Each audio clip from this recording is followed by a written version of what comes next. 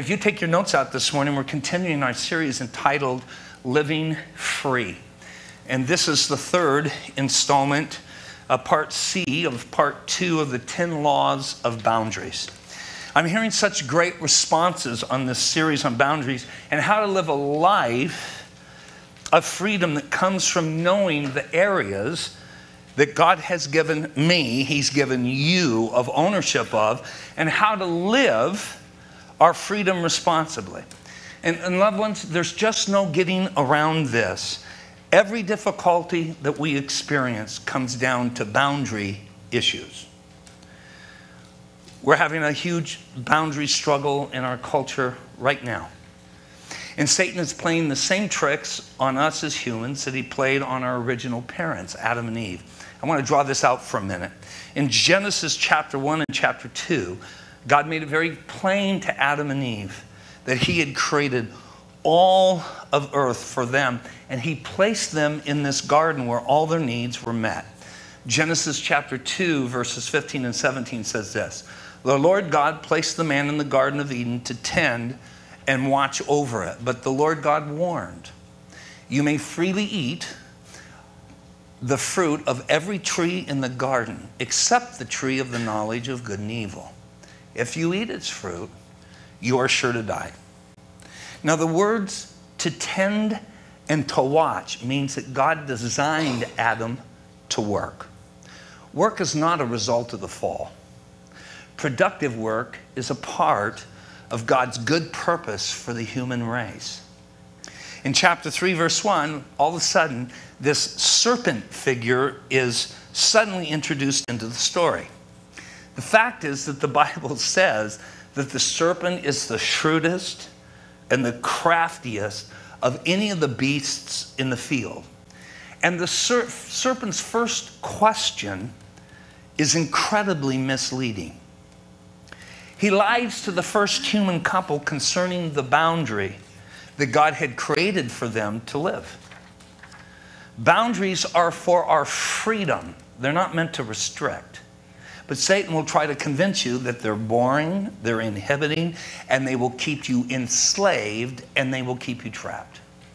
In verse 1b, the serpent says to Eve, "Did God really say you must not eat the fruit from any of the trees of the garden?" The answer is, of course not. In verse 16, God told him, "You can eat of all the trees freely, but there's just one tree, the tree of the knowledge of good and evil, you must stay away from." Eve's response largely echoes God's instruction regarding the tree of knowledge, but she fails to identify the tree clearly of knowledge of good and evil. And she adds this comment. She says to the serpent, "We're not allowed to touch it." She was never told that. She's making this up. Some scholars believe that Eve's minor variations are meant to convey, even at this stage, that this woman views God's instructions as open to human modification. We get into trouble when we start to modify what God has already said in His Word. Eve shouldn't even have engaged the serpent. Worst yet, we're told that Adam was with her. He was not leading Eve or himself. And here's the tragedy. God had put him as the representative of the entire earth. And he just passively stood by and watched Eve become deceived. This is boundary breaking, friends, at its worst. The entire human race was placed into Satan's captivity. Look at verse 4 and 5. The serpent responds to Eve, "Well, you won't die." The serpent replied to the woman, "God knows that your eyes will be opened as soon as you eat it, and you will be like God, knowing both good and evil." So the serpent immediately begins to lie about God's character. God did not tell them not to eat of the tree because they're going to be more like Him. The truth is they couldn't have been more like Him because they were created in His image. The serpent not only contradicts what God has said, but he goes on to present the fruit as something that's worth obtaining. By eating it, he says, you will know God, and knowing good and evil. It's important not to overlook the irony of the serpent's remark. The couple, unlike the serpent, had been made in God's image. In this way, they're already like God. Being in his image, they are expected to exercise authority over all the beasts of the field. And this is important. That includes the serpent. By obeying the serpent, Adam and Eve transgressed the boundary that God had placed for their protection and their nurture. They actually betrayed the trust that God had placed in them. Friends, this is not merely an act of disobedience. It's an act of treachery. They were meant to govern the earth on God's behalf. Instead, they rebelled against their divine king, and they obeyed one of his creatures. You can hear you can hear the serpent hiss as he said, "You shall not surely die." If they had listened to the Father of truth, those words, which are meant to be boundaries, the truth, would have protected them. But the serpent was able to influence Eve to become discontent with what they were permitted to have access to. So verse 6 and 7 says this. So when the woman saw that the tree was good for food, now her perspective has been tainted. She's been deceived. And all of a sudden, this one tree stands out above all the other trees. Isn't that what forbidden things usually do? Don't forbidden things look like they're going to be better than what they really are? You look at that cream puff and you think it's full of delectable cream, and you bite into it and you just have stuff all over your face because there's nothing in it. I think sin's like that. And it was a delight to their eyes, and that the tree was to be desired to make one wise. So she took of its fruit and she ate. She also gave some to her husband, who was with her. And he ate. The eyes of both were open, and they knew that they were naked. When they ate, the Bible says their eyes were open, and they came to know something. But the knowledge that they discovered was because of shame and guilt, they discovered that they were naked now. They now know good and evil by experience. But the sense of guilt makes them afraid to come to God. They have become now slaves to evil. They were free, they transgressed the boundaries of God, and now this terrible thing has happened. While they did not cease to exist physically, they are expelled from the garden sanctuary. When God was saying you're going to die, he was talking about spiritual death. You're going to now be incapable of relating to me because something of my nature in you has died.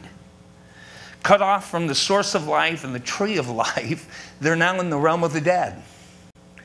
What they experienced outside of Eden is not life as intended, but spiritual death.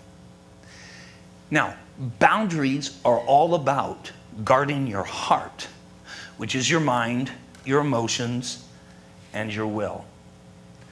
God calls your heart the control center of your life. Friend, if your heart is damaged and wounded, then your life is going to be extremely painful. And you will be out of control of your heart.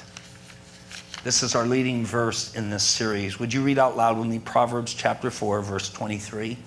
Let's begin. Guard your heart above all else, for it determines the course of your life. Heart, in the book of Proverbs and in the Bible, always refers to the control center of your inner life and your orientation to God, from which a person does all of their thinking, all of their feeling, and all of their choosing. The reason God said eat of all of these trees but not this one, he says this is how you're going to protect your heart. Your heart's going to get damaged if you go outside this boundary. Taking words of wisdom into our heart is vital. And wisdom present in the heart is worth guarding because he says this, it's out of your heart, it's out of your thoughts, it's out of your emotions, and it's out of your will. Notice this, he says, all of your life flows. The destiny of your life, how you will end this life, and then which life you go into in eternity has everything to do with the guarding of your heart. Does this make sense? This makes your heart central. Jesus stresses just how important your heart is. And in your relationship to God, just how important it is that we have our hearts changed by his Spirit and his word. Notice what Jesus says about the heart in Luke 6:43-45. A good tree can't produce bad fruit. And a bad tree can't produce good fruit. It's impossible. A tree is identified by its fruit, by its thoughts, its emotions, and its action. Figs are never gathered from thorn bushes, and grapes are never picked from bramble bushes. A good person produces good things from the treasury of a good heart. And an evil person produces evil things from the treasury of an evil heart.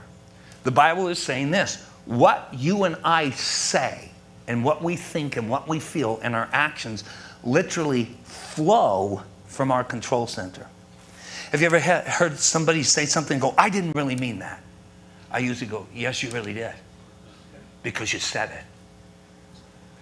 Right? That's why it's really good not to say everything you think. The Bible functions as a boundary for our minds, our feelings, and our will. So you know the condition of your boundaries, and you know what kind of boundaries you have by what comes out of your mouth. If I keep saying yes when I should say no, and if I keep saying no when I should say yes, I'm revealing things about my heart. And that's the importance of boundaries. Now, in the last 2 weeks, we've looked at the 7 previous laws. The law of sowing and reaping, the law of responsibility, power, respect, motivation, evaluation, and proactivity. Today I want to finish in looking at law 8, 9, and 10. So if you're taking notes, I encourage you to do so. Look at number 8. Would you write in your notes there, the law of envy. The Bible speaks strongly against the heart that envies. Look at James chapter 4, verses 1 and 2. What is causing the quarrels in the fight among you? Don't they come from the evil desires at war within you? You want what you don't have, so you scheme and kill to get it. You are jealous or envious of what others have, but you can't get it, so you fight and you wage war to take it away from them. You don't have what you want because you don't ask God for it. Now you might be asking, what does envy have to do with boundaries? Envy is one of the meanest, most selfish, most cruel, most malicious emotion that you have. Why? It's a direct result of the fall. And it was Lucifer's sin that got him banished from heaven. The Bible says that he had the desire to be like the Most High God. If you read the book of Isaiah and Ezekiel, it's in prophetic language, but there's 7 times that this entity says, I will ascend above the heavens, and I'm basically going to move from creature to creator. He didn't like his position in life. Lucifer envied God. It turned Lucifer into Satan. Satan then comes and he tempts Adam and Eve with that jealous seed, envious seed, telling them that they could be like God.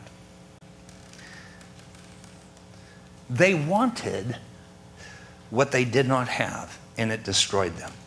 Listen to what Cloud and Townsend write. This is one of the best things on envy I've ever read. Envy defines good as what I do not possess, and it hates the good that it has. Let that set in. Envy defines good as what I don't have. I wish I had John Nelson's head. I love that bald head. See? And if I shaved it, I wouldn't look good like you. I'd look like a cue ball. so I could be envious of your look. How many times have you heard someone subtly put down the accomplishment of others, somehow robbing them of the goodness that they had attained? And here's the truth. Every one of us at some level has envy. We have that rottedness in our own hearts. But here's what makes envy so destructive. Envy, and I would encourage you to write this one down. Envy guarantees that you will never get what you want. And it actually keeps you perpetually discontented and dissatisfied. I'll say it again. Envy guarantees that you will never get what you want. And it actually keeps us perpetually in a discontented and dissatisfied state. Now, the good news is that the Bible says God wants to give us the desires of our hearts. The problem with envy is this. Envy focuses on what's outside of my boundaries and on what others have. Does that make sense? Yep. It's outside of my boundaries. I'd rather have John's head of hair, but I can't. I'll never have it. So envy causes me and puts me into a discontented and dissatisfied state. And let me just go right to the heart of it. If you find yourself consistently discontent, consistently dissatisfied with your spouse, with your kids, with your home, with your work, with your friendships, may I suggest to you that envy is having its way. Because God has intended you and I to be well with our soul. Right? What's wellness of soul? It's contentment. It's satisfaction with what I have, not with what I don't have. When you focus on what others have and have accomplished, you're neglecting your own responsibilities. And you will ultimately have an empty and lonely heart. Look what 1 Timothy 6:6 says. True godliness with contentment is itself great wealth. Isn't that great? True godliness with contentment is itself great wealth. That is why having all these 10 boundaries in place are so important. When you operate in the law of sowing and reaping, you're taking responsibility for what you have in life. And by intentionally sowing seeds of faith, friendship, healing, wholeness, restoration, reconciliation, forgiveness, kindness, generosity, sacrifice, patience, vision, and self-control, you plant those seeds, it's going to come back in a rich harvest. See, envy is a self-perpetuating cycle. Why? Because boundaryless people feel empty and unfulfilled. God wants to help you today. If you are constantly running empty and unfulfilled, this is a boundary issue. An envious person looks at another person's fullness and they envy it. Have you ever done that? If you're a wife, you look at some of the husbands and you go, I wish I had one like that. If you're a husband, you look at another woman and go, whoa, I wish I had one like that. I wish I had a child like that. I wish I had a job like that. I wish I had a car like that. I wish I had a body like that. I wish I had hair like that. You can just go on and on and on. Taking action is the only way out. I can envy and lust after John's head all I want. I'm not going to get anything like that.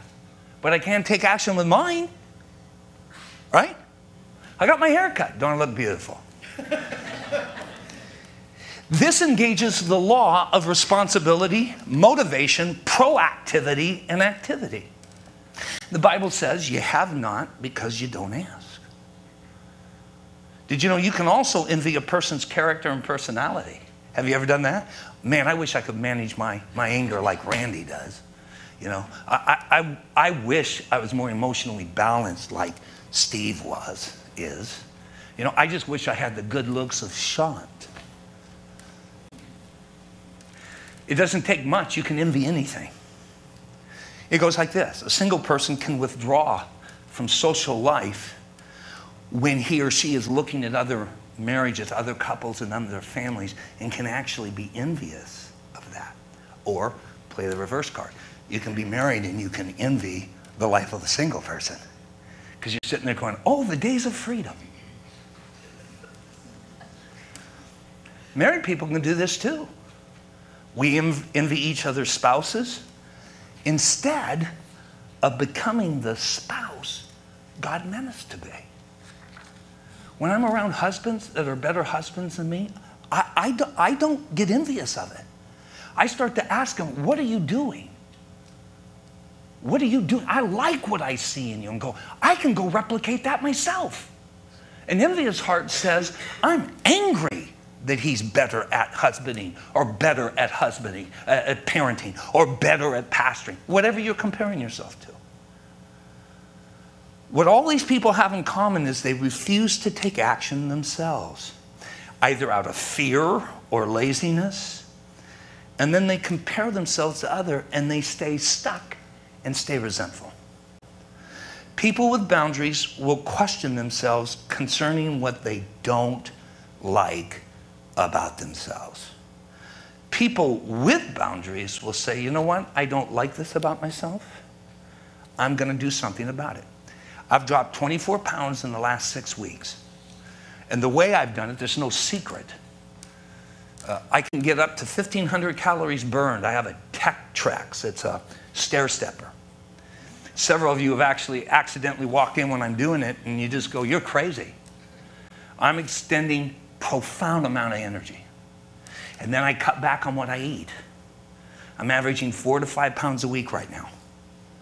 If I change how I'm eating, if I back off of exercise, I will not get the result.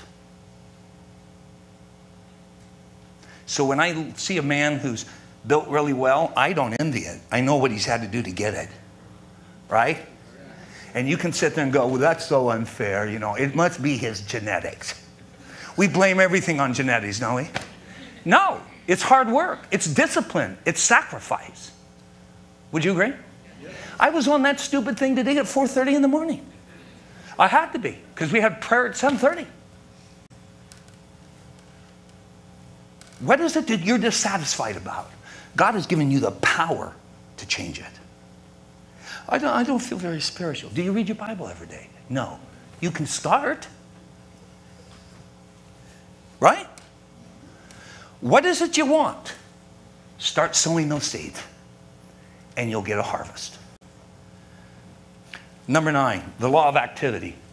God has created us to be initiators and responders. This was what happened to Adam. He did not initiate. He just sat there passively. One of the main reasons many people, I think, struggle with boundaries is because we lack initiative. Out of fear, out of insecurity, we're expecting somebody to come along and either help us or give us permission, when God says, I've given you the permission. You're created in my image. You take the initiative, and what happens? Initiative always propels us forward. Have you noticed that? Oftentimes, I'll just say to somebody, I don't know what to do. Just do something. Well, I don't know what action to take. Just take action. If it's the wrong action, you'll figure it out. Because you'll run into the wall and go, whoa, that's not the action to take. Well, that's okay. Just turn around and go where the wall isn't. If you're here today and you're struggling, I don't know what God wants me to do. What's in your heart? Take action. And then make adjustments. Right? The parable of the 5, 2, and 1 talents is a very powerful principle. The first 2 employees were given money by their boss, and they went out and they invested it, and they made this boss profit. The third employee, because of fear, he hid the money. He didn't invest it. The first 2 took initiative. They were active. They were assertive. The employee who lost out was passive and inactive. This is really important. The sad thing is, many people who are passive, it's not that we're inherently evil or bad, but the Bible says that evil is an active force, and passivity can become an ally of evil. Best example we have in the Bible is Cain and Abel.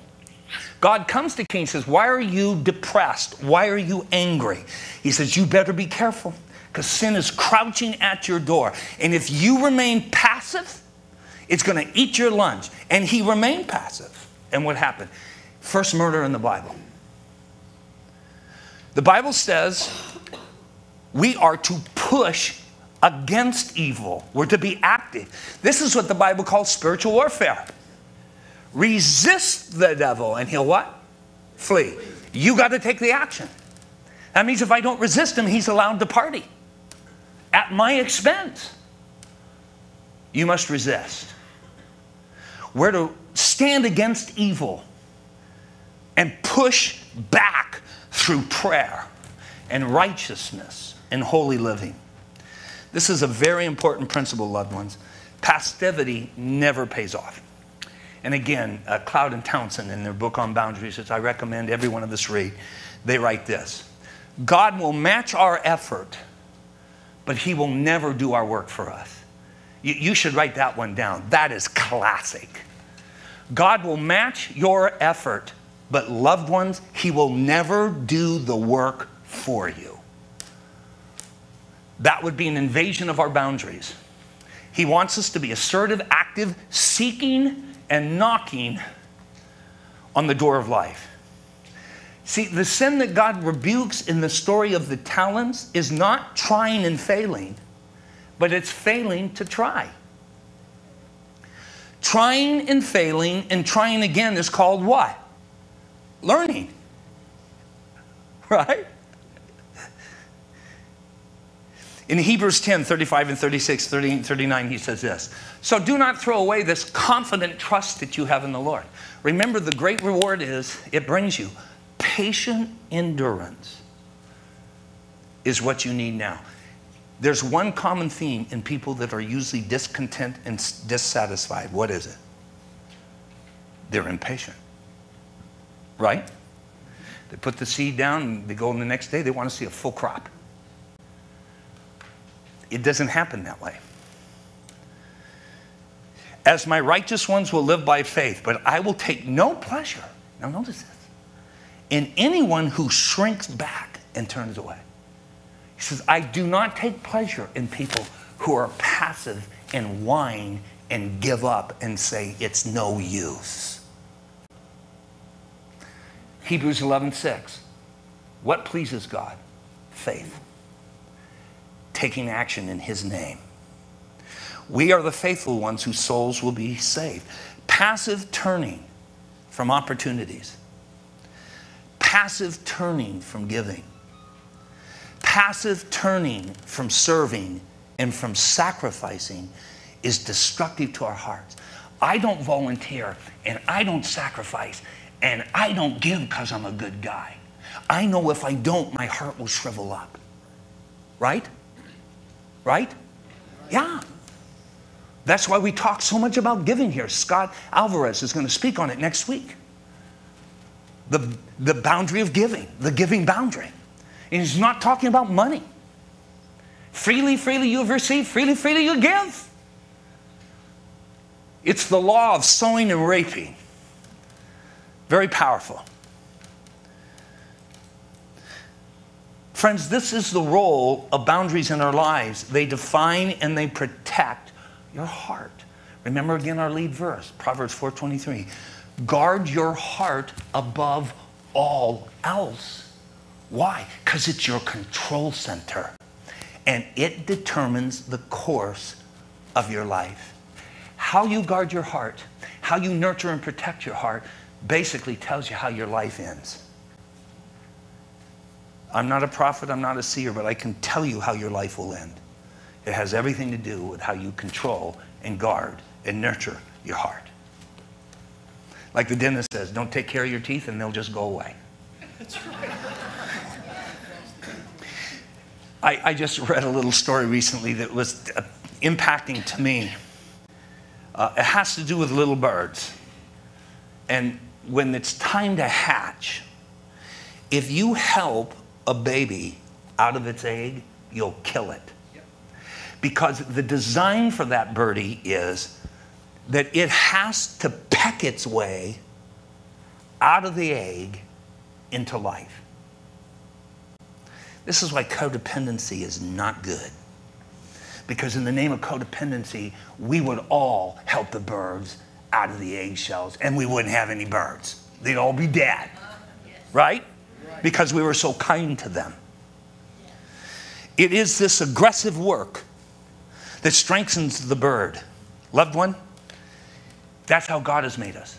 If he hatches you and he does his work, your work for you, he invades your boundaries and you'll die. We're not to shrink back. We're not to whine. We're not to mourn. God has called you to the work of your life. He's given you a will to take action. This is why this is such a powerful principle, the principle of activity, and that is this. God says, I'm not going to do for you what you can do. How many of us, we're so angry with God because we're asking him to do things and he's in heaven saying, that's your job. I can say, make me a better husband. He'll go, that's your job to do that. Well, make me I want to be the best daddy I can. Get books and read. Get around good dads.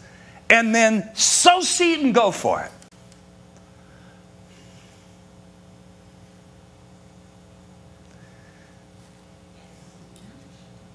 Do you have dreams?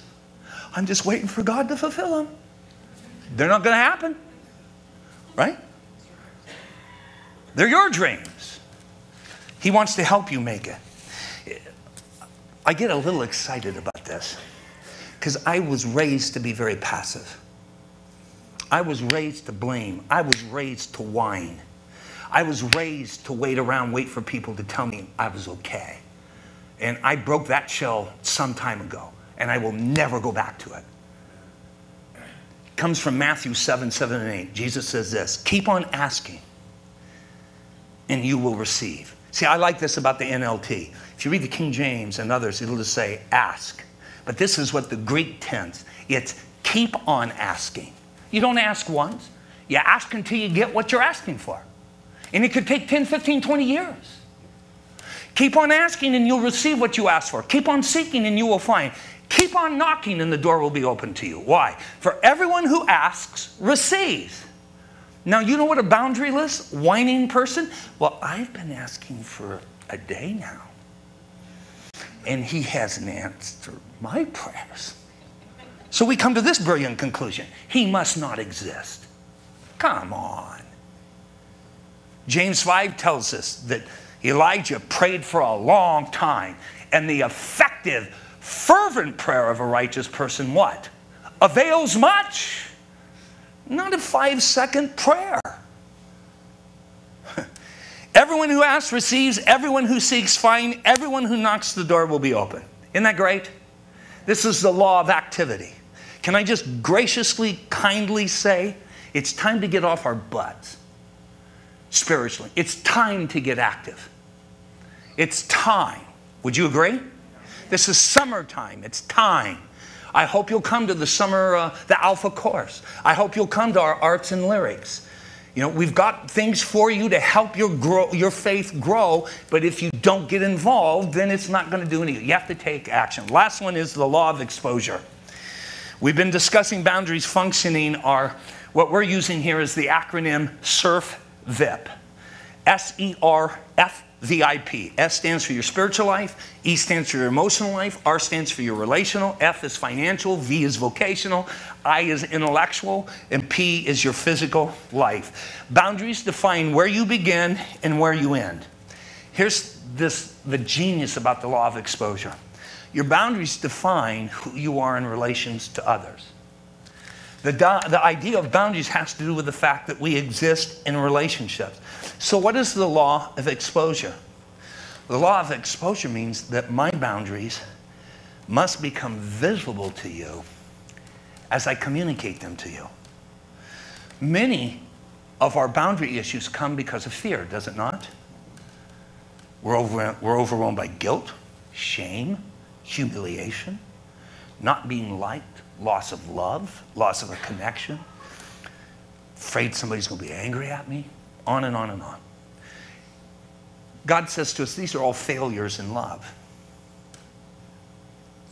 These relationship issues can only be solved in relationships.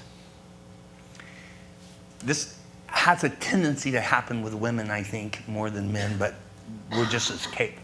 I can't tell you how many times a woman's come into my office and just said, you know, I just resent that I have to tell him my needs and my desires. He should just know. No, he shouldn't know. Gals, if you haven't figured this out yet, we're not very smart. Right, Penny? We're not smart. When it comes to our wives, I mean, I told Kathy, you need to write the book, you know, Marriage for Dummies. And I find that we do better when she can expose to me, make audible what her needs are. So I've learned to ask her, what did you need me to say instead of what I said? How would you like me to say it? What kind of tone should I say it in? You want me to touch you? How do I touch you? In what way? And as she gets more specific, then I can give her what she's asked for.